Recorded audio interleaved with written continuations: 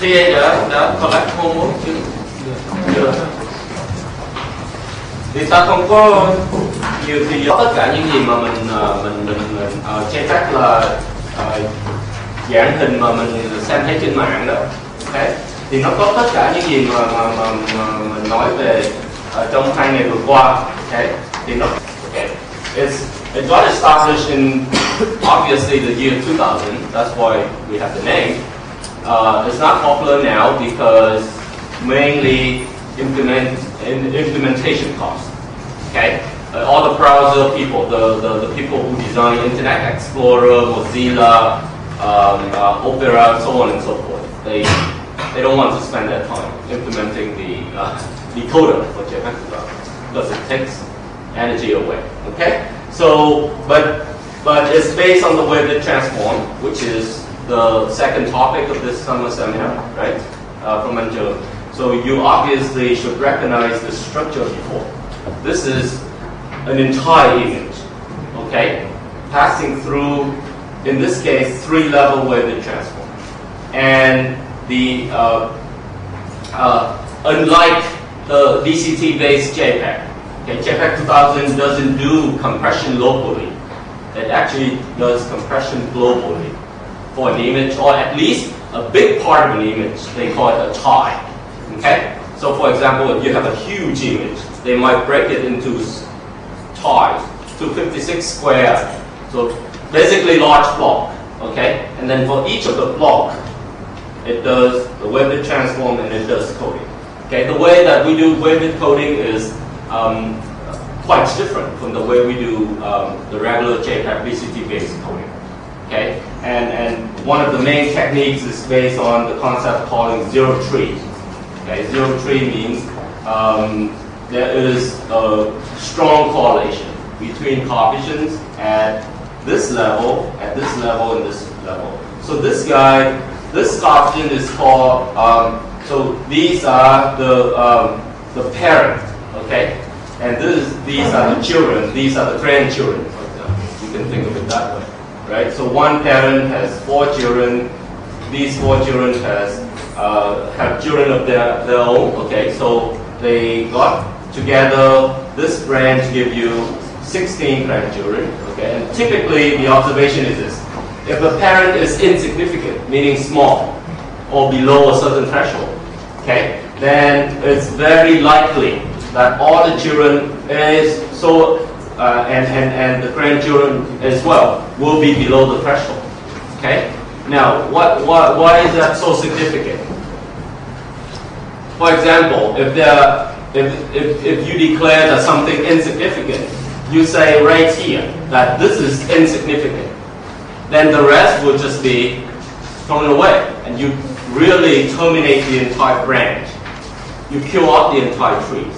Okay. So if you say that this guy in the encoding process, if you decide that this guy is insignificant, the rest will be thrown away, okay, because of this properties. So basically, that's how, instead of having those zigzag scan and then end a block, we will do this type of coding. And as you can see, it's very, it's somewhat related to the embedded quantizer that we studied yesterday, right? We send information 1 bit plane at a time. So the bit plane give you the threshold right here. The threshold T give you where you are on the bit plane. Okay? And if the parent is under the bit plane, then most likely all the children and the grandchildren will be under the threshold as well. So then you can just eliminate the entire branch. Okay? Now, I'm not gonna go much too deep into that, although I have the remaining, let's see how many slides. Fortunately, the mathematical part is basically over. Because in motion estimation, motion compensation, unless you do optical flow, which is very fine, at a very fine scale, there's just not much mathematics, okay? We cannot afford to do motion estimation at the pixel level. Why? Because it will cost us as much. Okay? If you want to describe the motion of every single pixel, it will cost us as much as sending that pixel over, right? Why do we need to do motion estimations, right? So we do motion estimation because we would like to group a region, okay, and describe the motion of that region together, or that block, or that object, or that whatever, together, okay, using one single motion vector. That's the entire key, right? Otherwise, it's not as effective anymore. So we're going to spend the first half of the lectures on video coding approach and algorithms. So mainly, we talk about the simple video codecs and the block motion estimations and motion compensations. Okay.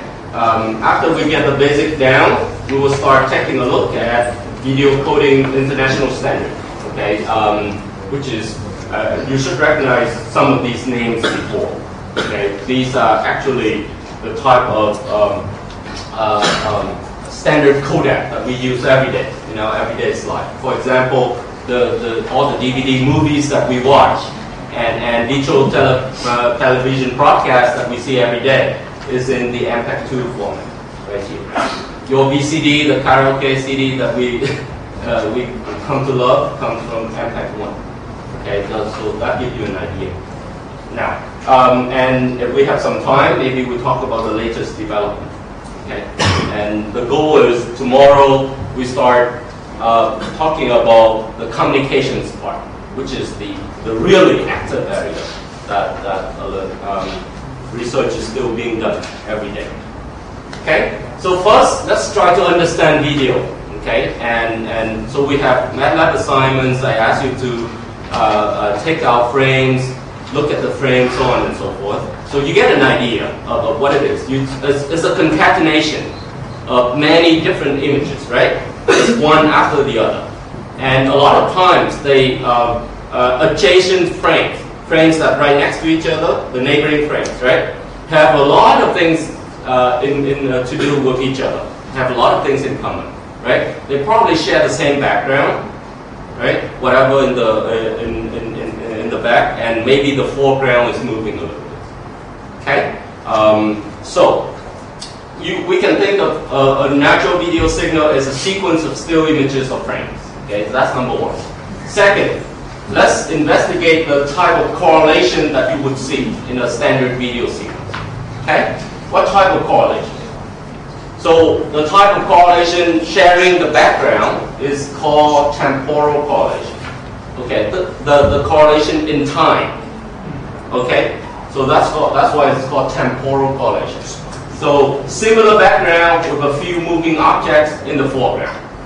Okay, that's the heaviest type of correlation in video.